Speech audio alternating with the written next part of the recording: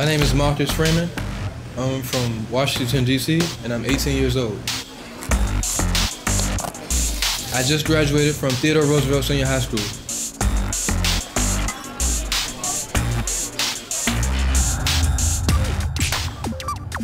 I've been interested in cooking ever since I was a little boy, whether it be in the kitchen with my mom or at a family reunion on the grill. At the age of 4, his mom cooks a lot, and he would always want to go in the kitchen and cook. At the age, I think 9 or 10, they started going to the grocery store, and he would help her out with that. He cooked like the best ribs. By the time I got in 11th grade and found out there was a culinary arts program, it was just a ring in the head for me.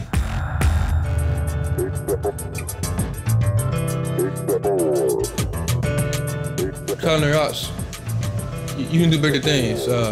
Own restaurant, be a head chef of a restaurant. I'll look at Markus and I will talk about him forever. So I'll look at Markus, he did this, you know, and the other students will hear me say his name.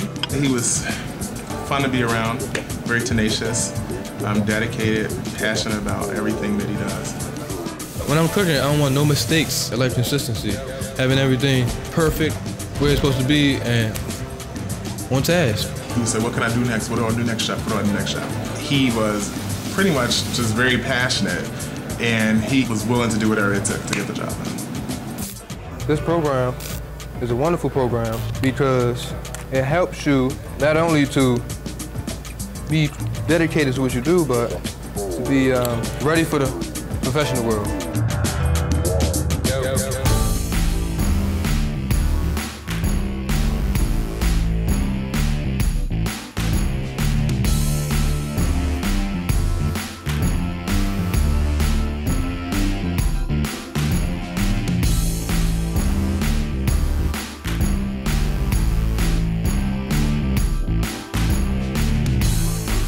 With 4 weeks preparing the kids with the business plans, getting them to the mentoring sessions, getting them to come up with their menus, getting them to practice their menus, and just going over all the fundamentals of culinary art. It was a little stressful.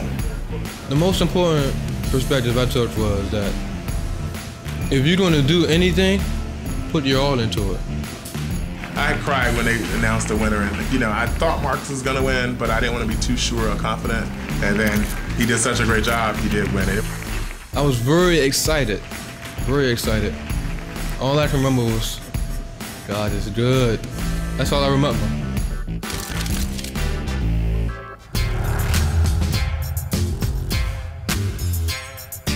I can remember sitting there thinking, wow. I was picturing myself having our own restaurant, just doing it. Being a head chef of a restaurant and just doing my thing. My restaurant will be a fine dining restaurant, which will provide American cuisine with a Caribbean twist. Nasia's Restaurant and Lounge. It's my nephew's name, actually. Nasia.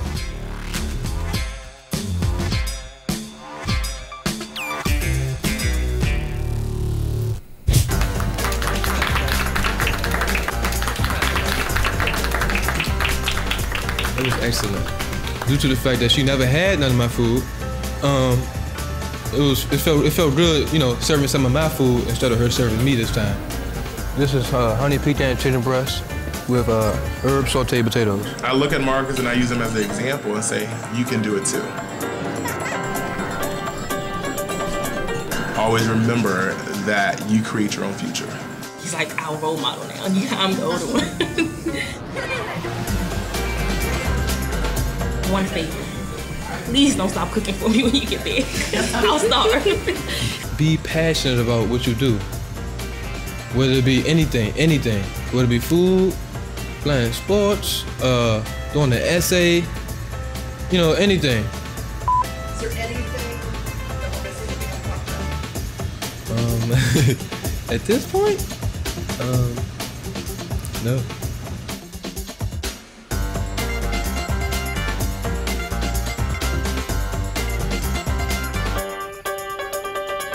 They was happy for me. They knew.